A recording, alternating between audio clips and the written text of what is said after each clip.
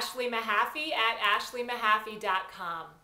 And I am a fitness strategy expert, and I'm going to give you one of the most frequently asked questions.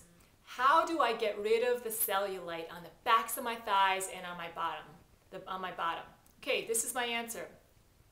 First of all, get rid of processed foods.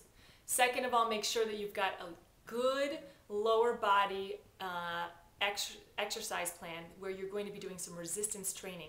Okay, so if you're going to be doing running, for example, make sure that you're getting on a hill so that that's providing resistance. If you're going to be doing stuff with body weight, make sure that you're going to be doing stuff where you're actually like jumping, so a jumping lunge or a jumping squat.